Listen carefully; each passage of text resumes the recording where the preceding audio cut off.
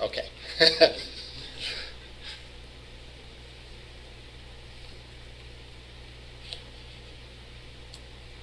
I probably should ask folks before, because if I'm assuming, they're liable to be looking at me. And again, if you look at this picture versus that picture, again. Now the text, because he used black text on a white background, not really an impact. All right? But again, it does become an issue. All right. Now, just like clothes,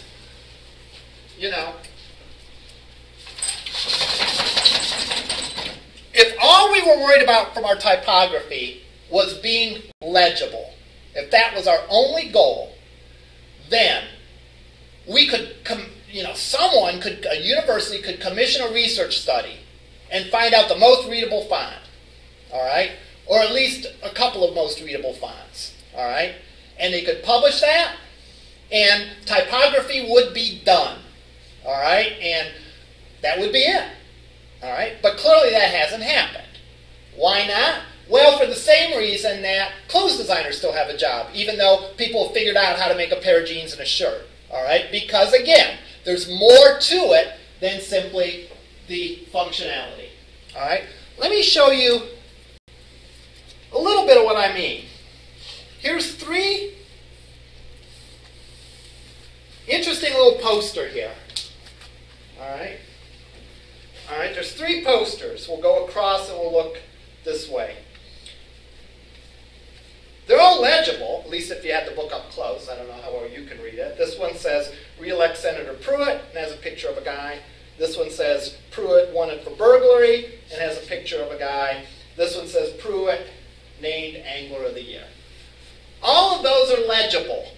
All right, you can read all of those. You can see, hey, that's Pruitt. All right, we go down here. We improve it by having a more specific looking picture. All right. Re-elect Senator Pruitt. There he is there. Pruitt wanted for burglary, and they have him in front of a poster, or not a poster, the lineup there. Insert your own joke about they could have just as well used this picture for the senator picture, but anyhow. And then finally, Pruitt selected Angler of the Year. They show him with his fishing gear on. Then finally, at the bottom, they have changed not just the image, but they've changed the type and added some other decoration. Re-elect Senator Pruitt. Pruitt wanted for burglary. Pruitt named Angler of the Year. I think we can agree that these are better than these. All right? Why? Because we're fine-tuning this, and we're going beyond making it legible to go in to, I would say, really, all of these last 4. But particularly in this case, 3 and 4. We're going in to make it more expressive. Now, in this case, we're doing it with the images and with the text, in the example I showed there. Our focus today is on the text, but the same thing applies with the image, right? It's funny, whenever they want to, you can see a newspaper sometime. If they want to, by what picture they select, they can choose to make a person look really smart or really foolish, right? Because everyone is, like, the smartest person in the world at some point in the day is going to and if they snap a picture at that time and that's the one they publish, they end up looking like a goof, all right? But anyhow, able to express, all right, and appropriate for the situation. Now, we talked about these things. What are some ways that we can use typography to be more expressive and to be more appropriate to the situation, along with being attractive? And then maybe some special meanings. Let's consider all these 4. All right. What are some things? So we talked about our basic legibility. All right. We can define some pretty basic rules for that. How do these other things come into play? How can we make our fonts more attractive, or more expressive, or more appropriate, or convey some sort of special meaning? Like the fonts they use on mushy Valentine greeting cards. It's usually some kind of flowing script. Okay, let's look. Let's see if we can find something along those lines.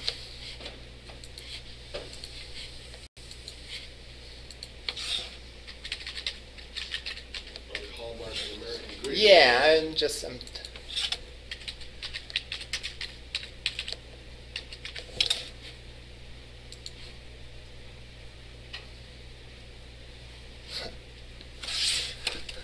Wow, am I good?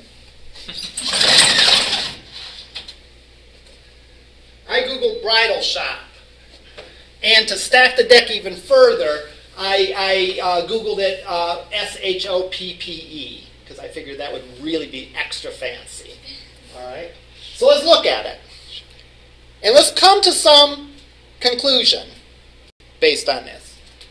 If you notice, right at the top. Yeah. That's a more decorative sort of font. It's not a straightforward serif font, little curlies and all that.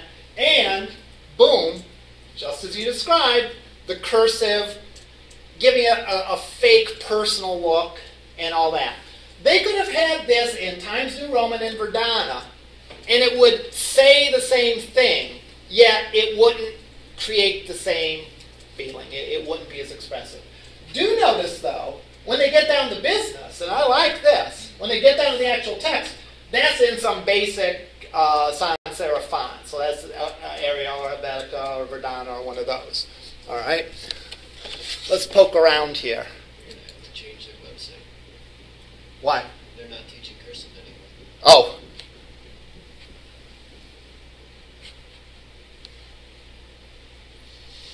All right. There again is some more fake cursive. They're really not teaching cursive anymore. That's good because They're phasing it out. Yeah, they should have started quite a few years ago. That would have helped me quite a bit. Although my printing isn't much better in my cursive, so maybe not. Interesting thing, here they don't do that too much, and it doesn't look as good, I would say. I hate websites like that. Yeah. It makes me like, even if I need to go there for like whatever reason, I'll go somewhere else just because it looks like crap. Exactly. You know, what do they say? You know, it never, you know, there's never a second chance to make a first impression. You know, that is like your storefront or whatever. And if you see something that looks, you know, if you went by a store and it looked kind of like a mess and trashy, you know, and a website can convey that feeling as well. But when it comes down to what's attractive, that's a subjective judgment, and it's hard to know what's attractive to one person. What you like might be way different from what he likes. That's true. That is true. So so what can we learn from that? As a business, you target the largest audience. Yeah. One thing you do, first of all, is, while that may be true, that people have individual preferences and all that, in some cases you can sort of make some sort of generalizations, all right, of target audiences. You know, of someone visiting a bridal shop probably would be open to this sort of typography as opposed to like a real grungy looking stenciled font, you know. So you could make some conclusions based on the feeling that you're trying to evoke. I guess the other lesson for this is don't get too crazy with this. All right? Even if you are going to go in and do some decorative font like they do here, notice again, there's just enough of it to kind of give that aura, to give that feel, but their text is pretty basic otherwise. I think when you compare the actual articles, it solidifies the point of the serif versus sans serif. If you compare this one to the one before it, this one's a little bit harder to read. I mean, at least from where I sit. I think also the fact that their font is like in this almost dark gray kind of makes it a little bit difficult to read. And the lights also make it hard. Yeah, it is. Yeah, it is easier to read on the screen than it is being projected. So I will say, on the screen it does not look that bad, but on the projected up here, yeah, it's a little harder to read.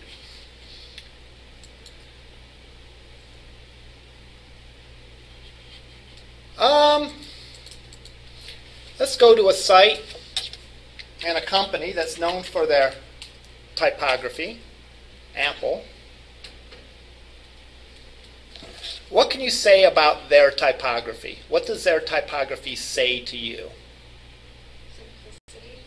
All right. Very simple. All right. Anyone else have another adjective that they would want to use?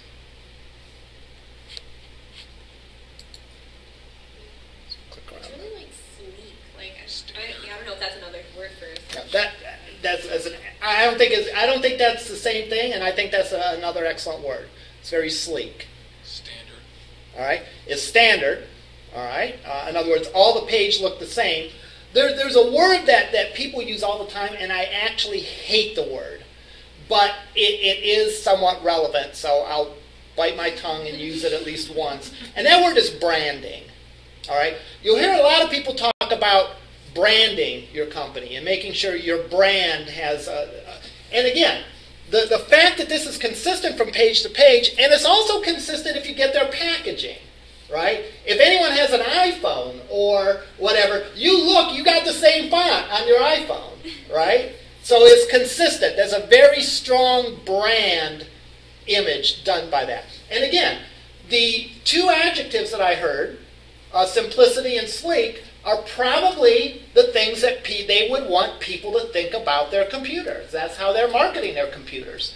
You know, sleek, great little laptops that are simple to use. You don't have to worry about viruses and this and that, and you just start using it and get it done. Yeah, I was going to say, now keep in mind, this is the image that they're trying to project. Whether it's accurate or not, that's a debate for another class. All right, maybe the operating systems class, if you take that, you can have that debate in there. I like how their font does reflect their product. It does, That's cool. very closely.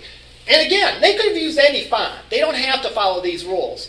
But it's still legible. So they're not doing this at the expense of legibility. They're doing this in addition to the legibility.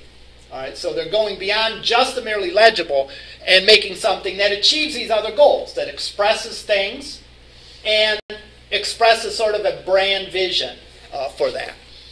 I wish I could think of a real old-fashioned company.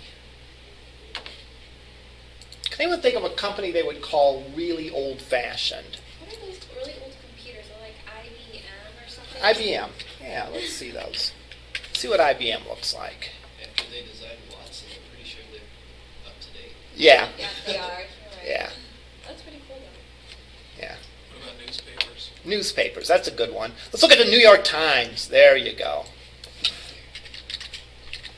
New York Times, an institution that's been around for hundreds of years.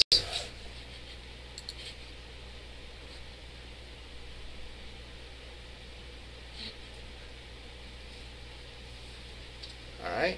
Other than their heading. Yeah. Interestingly enough, they use serif both for the heading and for that. But this looks more old-fashioned-y than Apple, I would say. So They're trying to keep it like a newspaper. yeah, they're trying to keep it like a newspaper, again, down to the masthead and all that. Again, very similar to the newspaper. I think we skipped something when we were talking about legibility, though. All right? So let's rewind for a second. I think we missed a key point. Shame on me. There's an aspect of legibility that has absolutely nothing to do with the letters on the page. It has nothing to do with the color of the letters. It has nothing to do with the font of the letters, the size of the letters, the spacing between. Exactly. And typically that is called white space. All right? White space helps the user organize the content of it and separate things into digestible, easy pieces, makes it easy to understand. And you see it all the time, you know. Notice that in a book, for example, I'm trying to find a page that has mostly text on it, like this. We look at this book, this page, They could fit a lot more words on here if they wanted to. All right? They could start here and have wall-to-wall words going all the way down to there. And they could make the book less pages and so on and so forth. The problem is it would be less legible. For one thing, your eye has a tendency, as you go across a long line, to move up or down a little bit. All right? I don't know, there might be a word for that. But that's why newspapers are typically printed in columns, and books, even this book, is printed in columns. Why? Because as I'm reading across, my eye can keep its focus for that small distance and go down to the next line, next line. If I was going all the way across, I might go up and down a little bit, and it makes it a little harder to read. My second poster's about that. Pardon me? My second poster's about that. Excellent. Excellent. All right. I do need to review those. I did glance, I think, at most of them, but I will review those in more detail. In addition, the fact that it's not crammed together, notice there's space between lines, there's space between columns. All that white space sort of gives the person, allows the person to more easily read stuff. It's not cramped. It's not, wall-to-wall words. And it helps the user, the white space helps the user visually organize the page.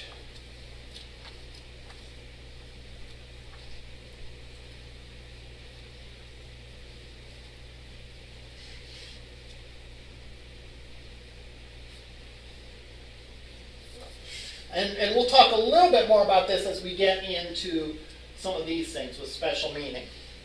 Let me look at the time. It is about 1:48. Okay. I didn't bring my phone. Okay. I want to take a picture to remember these categories. Someone remember them. Or you have them in your notes? Excellent. What we're going to do next time, among other things, is we are going to talk about how these come into play. All right? Our basic assumption is, yes, we want our content to be legible. All right? So, yeah, we're not going to do this at the sacrifice of legibility. But what are some things we can do to make it look a little better? To maybe express some things? To be appropriate for a different situation. What does that mean? We talked about, in the case of clothing, what makes it appropriate is, well, the kind of weather is outside, right? Clothes for summer isn't appropriate in winter and vice versa. What do we mean as our typography appropriateness? Assuming it's all legible, what can we do there? And finally, is there any kind of special meaning that we can attach to things that we can express just via the typography and through nothing else? Just like the police officer or the football referee expresses some special meaning just by virtue of the clothing that they wear. All right? So we'll consider these points 2 through 5 next time. All right, we'll see you in lab.